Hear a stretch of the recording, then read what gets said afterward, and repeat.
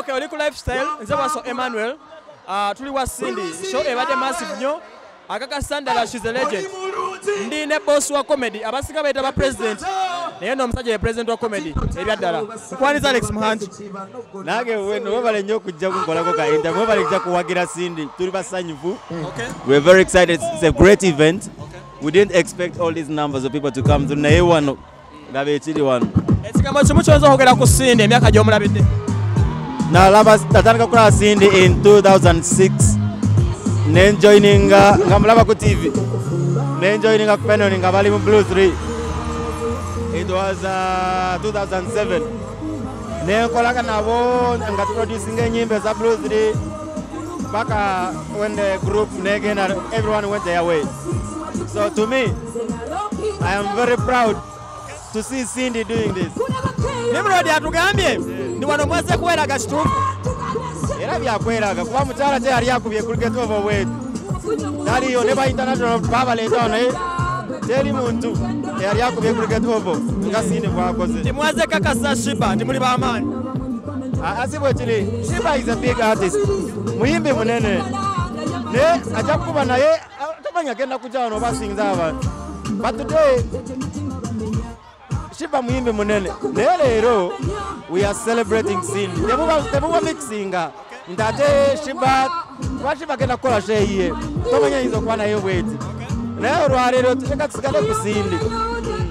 kakati anjagala ekigambo kimu about comedy made sikufuna comedy ono alimu obuzibu abaana beyawulayawula ate nga gwe mukama waabwe buzibu ki obuliwo kati olaba comedy ng'ozaala omwana n'akula aba ayagala yeetongole agenda azimba amaka afuna omukyala naye azaala abaana.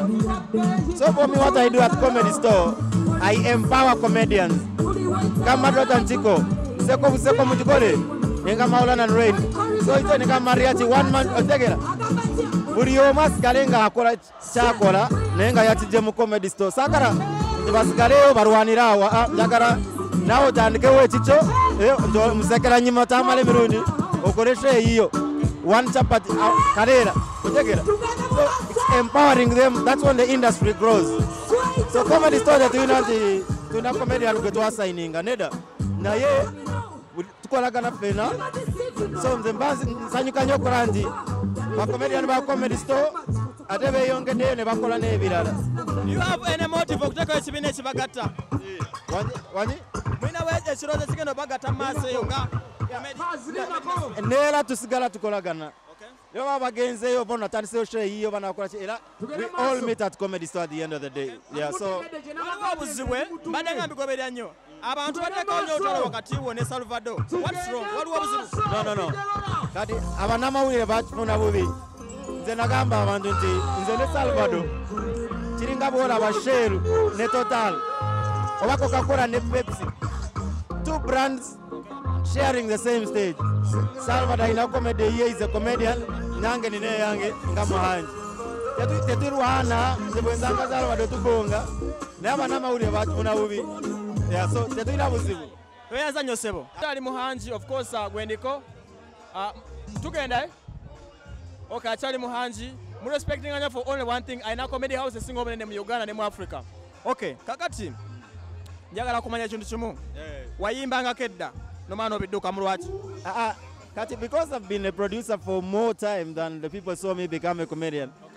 Remember obera mu studio ne kati nchakola mu studio kati oba mu studio oba okula beats okola ki so usually abayimbi bajja basango tadeko vocals awo then bone bayimba so mbadde mu bintu bya music ebyo for some time up to recently olimba lwalinga lwakusaga then Sasha Vibes nakamba ngwe kankola video kuno olimba mu mastering so it's not like I was coming back to sing or what. No.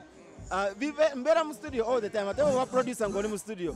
Sawa yo no boyiza abantu obuyimba okola ki. So sinzi njagala kubeera muyimba obati just nze mbera mu kusaga. Babuli olimba lumuli wakola emabega kawo olwabuminga ennyo.